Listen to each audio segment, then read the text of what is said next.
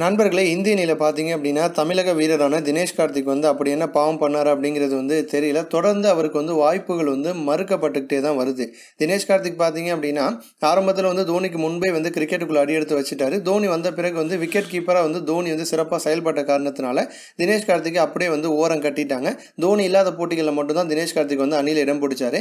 அந்த மாதிரி நீண்ட நாளைக்கு பிறகு திரும்ப அணியில இடம் கிடைச்சு அந்த வாய்ப்பு தினேஷ் கார்த்திக் பயன்படுத்தினார். கடைசியா பார்த்தீங்க அப்படின்னா ட்ரை சீரிஸ் அபாரமா விளையாண்டாரு. ட்ரை சீரிஸ்ல பங்களாதேஷுக்கு எதிரான கடைசி போட்டியில பாத்தீங்க அப்படின்னா கண்டிப்பா தினேஷ் கார்த்திக்குடைய சிக்ஸை யாருமே மறந்திருக்க மாட்டாங்க. அந்த சமயத்துல தினேஷ் கார்த்திக் முன்பா விஜய் சங்கரை களமிறக்கி விட்டுருப்பாங்க. அவர் 19 பால் பிடிச்சி 17 ரன்கள் அடிச்சு சொதப்பி இருப்பாரு. இருந்தாலும் அந்த இக்கட்டான சூழ்நிலையை சமாளிச்சு 8 பால்ல 29 ரன்கள் 2 4 3 6 அடிச்சு தினேஷ் கார்த்திக் இந்தியா ஜெயிக்க வச்சிருப்பாரு.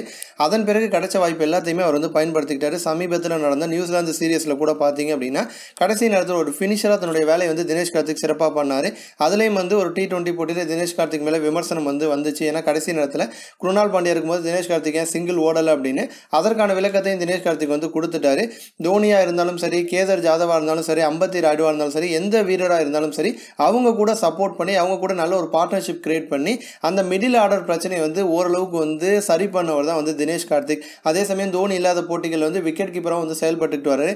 அப்படிப்பட்ட ஒரு வீரரை ஆஸ்திரேலியாவுக்கு எதிரான ஒரு நாள் போட்டி ஸ்குவாட்ல நீக்கினது தான் பெரிய ஒரு சர்ச்சையை ஏற்படுத்தியிருக்கு.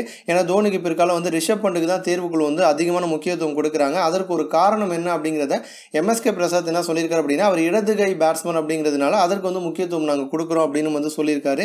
ஸோ இந்த ஸ்குவாட்ல தினேஷ் கார்த்திகை எடுக்காதது அவருடைய கிரிக்கெட் வாழ்க்கைக்கு மிகப்பெரிய ஒரு முற்றுப்புள்ளி வச்ச மாதிரி தான் அமைஞ்சிருக்கு.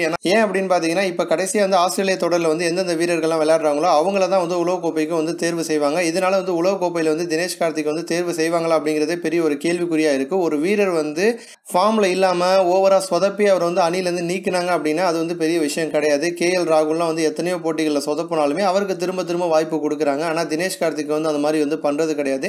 இந்த விஷயம் தான் தினேஷ் கார்த்திக்குடைய ரசிகர்களுக்கும் சரி, தமிழக ரசிகர்களுக்கும் சரி பெரிய ஒரு வருத்தத்தை ஏற்படுத்தி இருக்கு. இதற்கு என்னதான் முடிவு அப்படிங்கறத நம்ம பொறுத்திருந்து தான் பார்க்கணும். இது போன்ற இன்னும் பல ஸ்போர்ட்ஸ் செய்திகளை தெரிஞ்சுக்க ரெட் கலர் பாக்ஸை கிளிக் பண்ணி நம்ம சேனல் சப்ஸ்கிரைப் பண்ணுங்க.